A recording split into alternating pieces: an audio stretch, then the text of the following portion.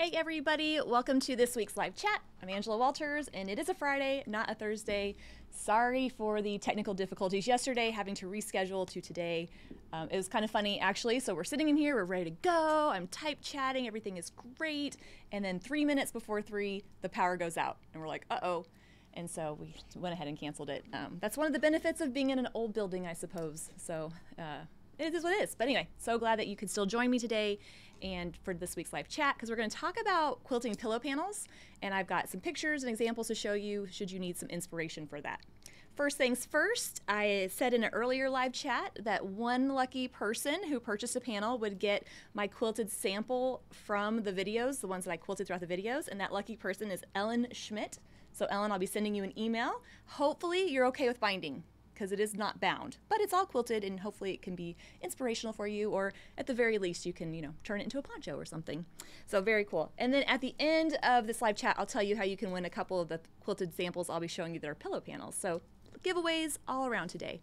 I'm very, very excited. So real quick, I'll tell you about the next couple weeks of live chats. If you ever have time to get on about half an hour before and type chat, that's usually where I get my suggestions for upcoming live chats. And so next week, I'll be sharing tips for quilting on a long arm.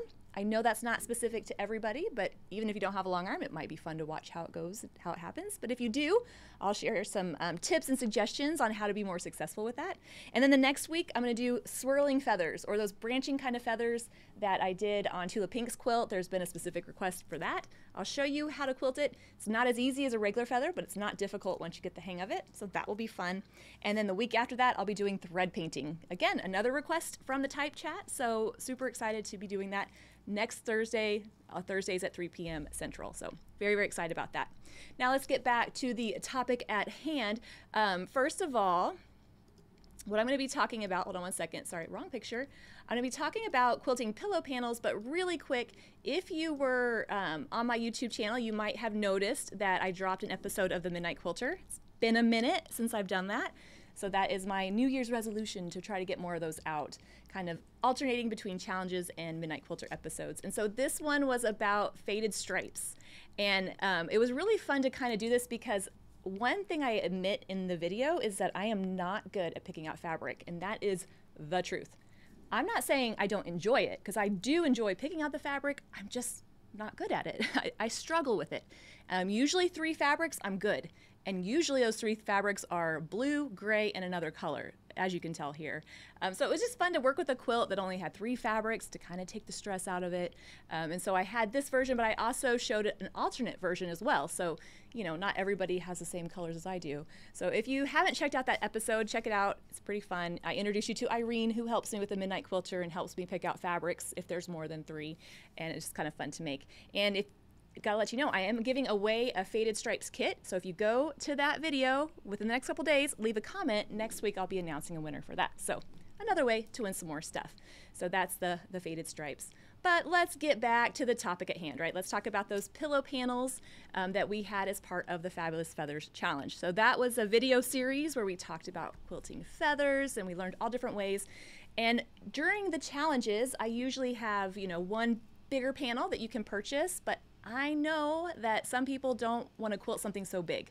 So it was fun to come up with some pillow panels that kind of look the same, that coordinate with it, but at a smaller scale. So I'm going to show you how I quilted these panels and maybe give you some suggestions on why you might find them helpful. So pillow panels are just kind of what the name suggests. They're pillow-sized panels, and those are great for those of you that don't want to tackle larger projects. Maybe you need like a quick sense of completion. Maybe you have a small-throated sewing machine, and when you're learning how to free motion quilt, maybe a smaller project will be a little bit more helpful. I will say though, even if your pillow panel is smaller, give yourself some extra room around with the backing and the batting so you have something to grab onto. I think sometimes, especially on smaller projects, you're going to be running up along the edge a lot, and so give yourself a little bit of extra around the outside to hold on to. Now, when it comes to how you quilt it, it's totally up to you. There's no wrong or right answers, obviously. And so what I did is I kind of used inspiration from the videos, the topics, and quilted the panels, and so we can kind of talk about that.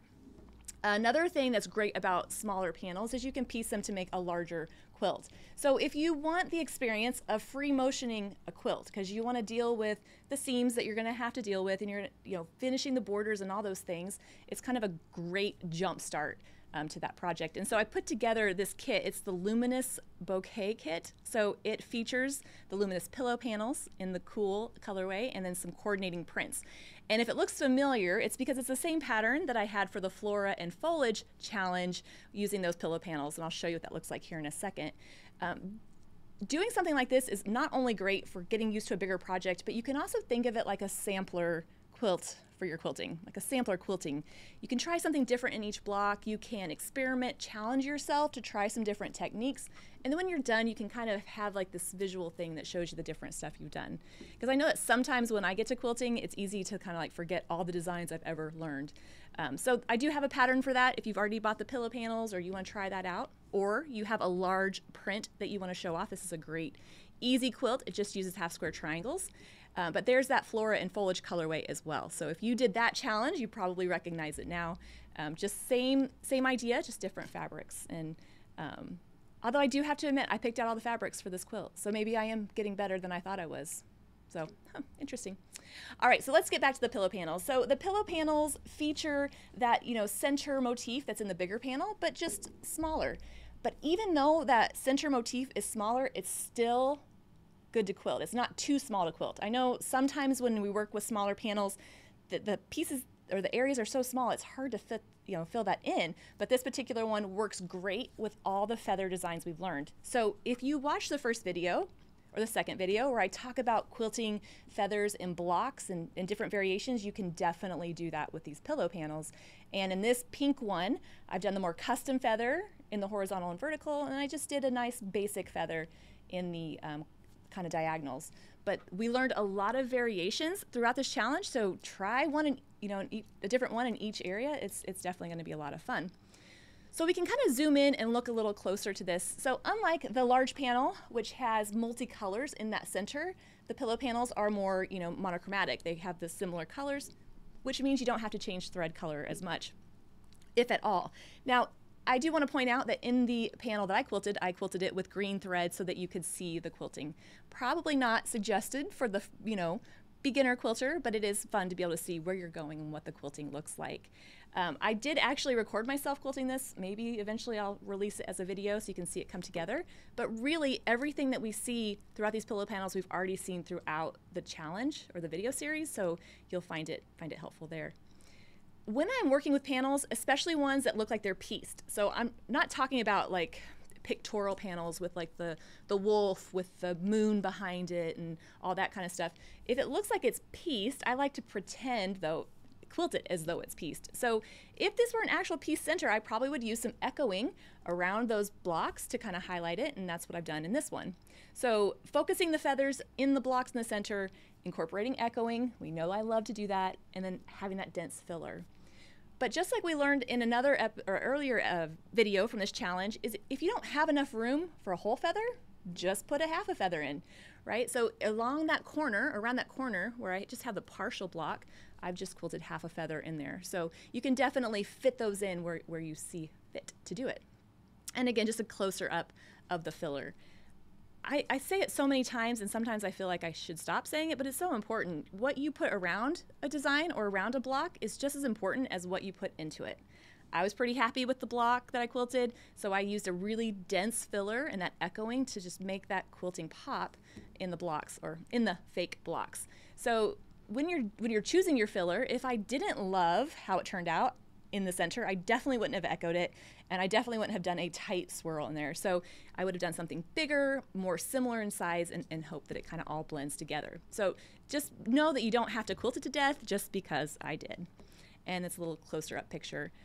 I love quilting swirls because they're just nice and quick to quilt. They're one of my go-to designs, but of course any filler would work. We learned the feather meander filler, which is great. It's kind of hard to fit in these smaller areas, so if you want to practice that technique, I would just quilt it over the whole pillow panel until you get the hang of it. All right, then I also quilted the cool colorway as well. So one of the benefits of having to cancel yesterday is I got to quilt a couple more samples so we can have. So these are the ones I'm actually going to be giving away. I'll tell you how to get that at the end.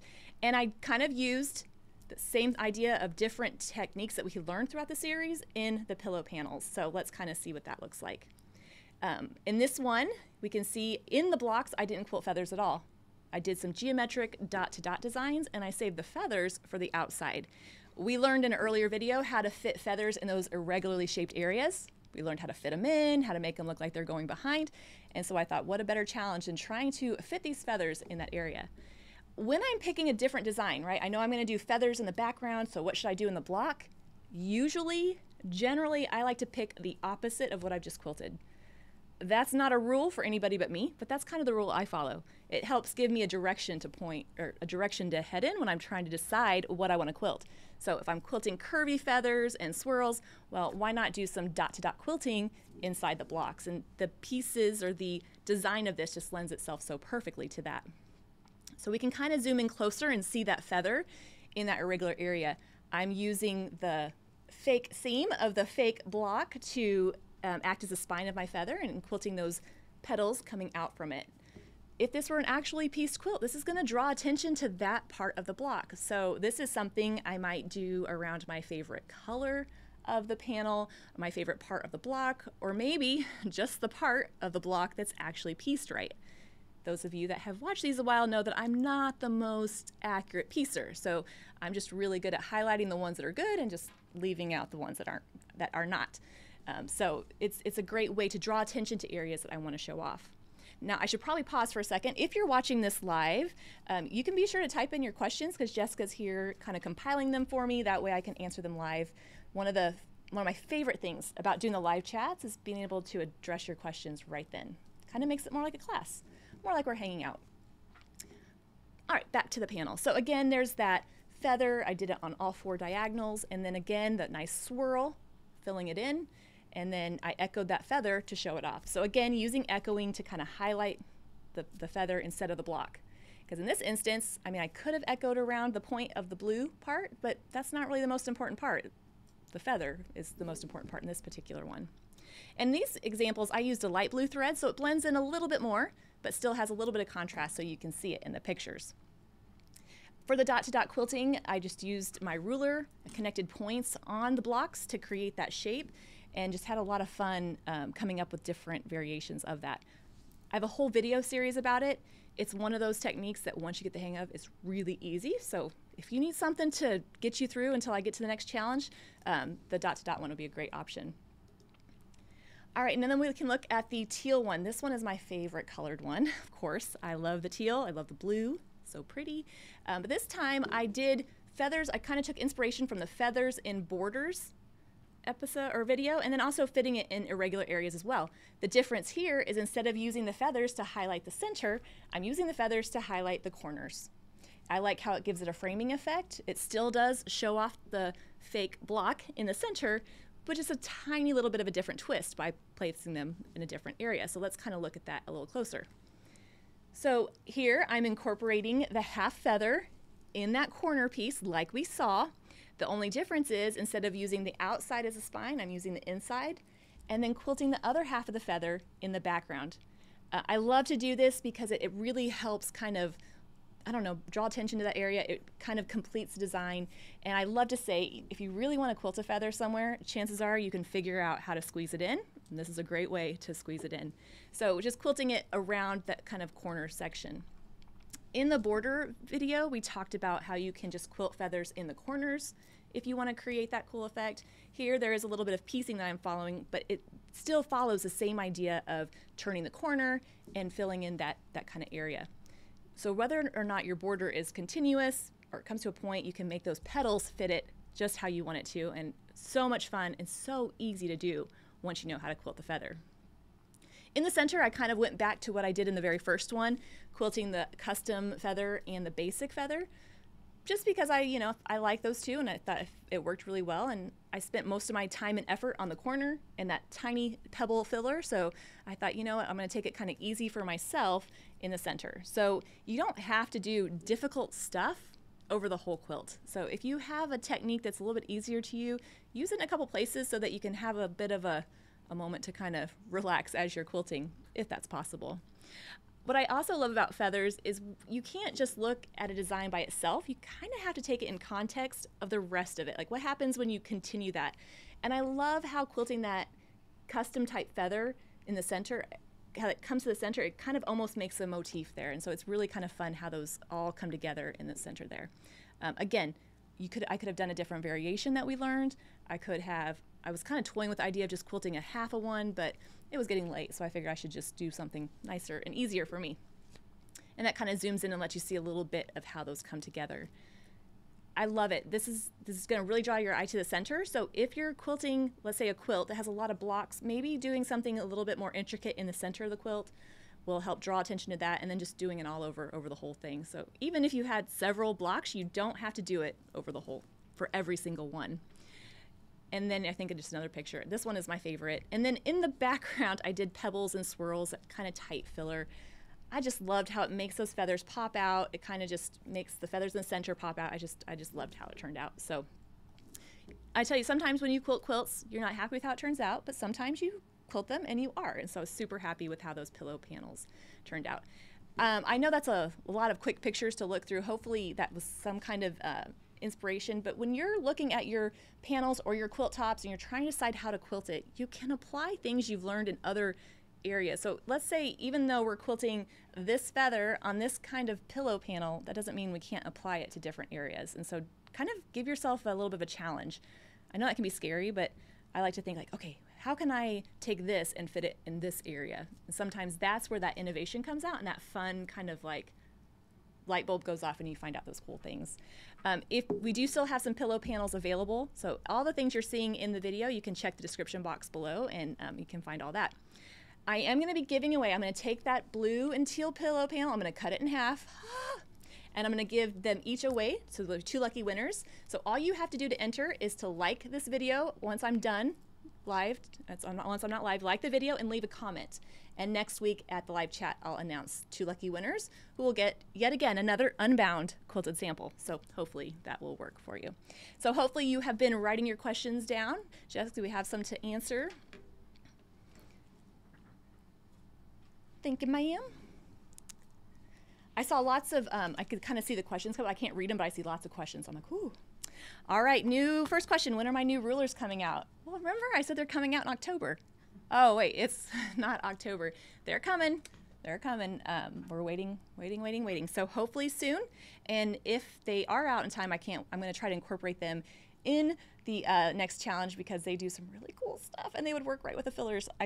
Trust me, I can't wait to tell you. I can't wait. It's going to be fun. Okay. Question, do I always use the same filler for the background? I'm assuming like in all of the background. Sometimes, it depends. Using the same filler in all the background is going to just kind of smash that background down so that what you're quilting around pops out. In general, I want that filler to be kind of consistent in texture. In that instance, I don't want it to be overly ornate or draw attention to it because I'm trying to draw attention to the feather. However, if I'm quilting a background that's like a large background or I have a lot of area to fill in and I want to add interest with the filler, then that's when I would switch between designs or combine or switch up the size. And I'm tentatively thinking, 80% sure, my next free motion challenge will be fillers. So we're going to learn tons of fillers and how I use them in different ways. So hopefully that works out. I think it's going to be fun. So the answer, do I always use the same filler in the background? It depends. Sometimes I do. Sometimes I don't. It just depends on the quilt and really how much time I have to finish the quilt. That does play into it too. What is my go-to thread color to blend overall? Oh, I'm so glad you asked. So I love threads. We know this. They are the best. I love threads like people love fabric. My favorite thread color would be yellow, like a light yellow, because it blends over a lot of colors. And if you haven't tried it before, you might be thinking that I'm smoking some dope, but that is not the case. It does look really great. When you put that light yellow, it just blends in. I use it on white fabrics. I use it on any lighter fabrics, and it just really works really well. So like Lemon Ice from Glide, Yellow Whisper, that works well as too. If I'm wanting it to blend, I'm looking at the value of the quilt and I'm picking a neutral in that color. if that helps. So if I were working on this and I wanted to pick one color to blend over the whole thing, I probably would go with a light pink, something that's not going to be too distracting in the light, but not too distracting in the dark. So that's kind of how I would do that. Or a light gray would work, or something like that, but like a light tan. I have a lot of go-to thread colors, so it's like picking a favorite kid. It's really hard to do sometimes. Do I outline the fake block before I quilt inside the block? It depends. No, I'm just kidding. I do always stitch in the fake ditch because I love the way it looks and it makes it look pieced. So if you need a last minute gift, stitch in the ditch, quilt it, and then they're like, oh my gosh, it's amazing. Don't tell them it's a panel. Let them think you pieced it. I won't tell on you. Sometimes I'll do it before I quilt the block and sometimes after. It just depends on how I'm working my way through the quilt. I use that stitching in the ditch to not only make it look good because I like how it looks, but it helps me move my way around the quilt. So if it's better for me to stitch in the seams and then quilt it and then move on, I'll do that. Sometimes I'll quilt it and come back. It depends. And it also depends if I've had a glass of wine that night or not, because sometimes I forget. Okay, what is my favorite long arm? Yeah, we're going to be talking about that next week. I use a Handy Quilter Avante. It's my favorite, and to be fair, I am a Handy Quilter dealer. I've been affiliated with them for almost 10 years, and I love leather products. But we'll talk more about that during next week's live chat. It's not going to be brand specific. It's just going to be tips on long arming in general, but I'll definitely answer any questions you might have. All right, does the free motion quilting make the quilt stiffer? I love this question. So when we make quilts to give away, we want them to be like a hug, right? We want them to be like cuddly and have this moment. And when you get done quilting, it's going to be stiffer, for sure, because you've taken that fabric and you've put a bunch of thread through it, so it's going to be a little bit stiffer. But as the person uses the quilt, it's going to soften up and get that cuddly kind of feel. I will say that using a natural fiber batting will help that. So if I was going to make a quilt for a little one of my nephews, and I want it to be cuddly, I would use like cotton batting or maybe like a wool, because that's going to have that nice drape. But if I want something that's going to resist creasing, like maybe it's going to hang on a wall or I'm going to travel with it or it's something like that, I'll use polyester or poly batting. It doesn't matter. So yes, it does make it stiffer, but it softens up with use. And I always tell people, like when I give quilts, I'm like, you have to use it to make it feel really soft. I think I've told this story before, but I gave my son a quilt and he wanted to know why it wasn't as soft as the one on my husband and my bed. And I'm like, well, we've had that one for like 20 years. It's nice and soft. You have to use it up. Second question, follow up. I like it. After washing the quilt, will it soften up? Yes, it will a little bit. It will get that crinkly look, but ultimately it's with love and use that gets it that kind of broken feeling. It's just like shoes, right? Or clothing. They look nice and stiff, but man, you get that pair of jeans that you love because they're nice and broken. The same idea. So it will definitely do that. All right, next question. What size needle do I use on my long arm? It depends. I tell you, I can just answer that for everything. I'm just kidding. The size needle you use depends on the type or the weight of thread that you're using. Most often, I use a 16 or an 18 needle because I'm kind of playing within the 50 to 40 weight thread. That's kind of where I hang out.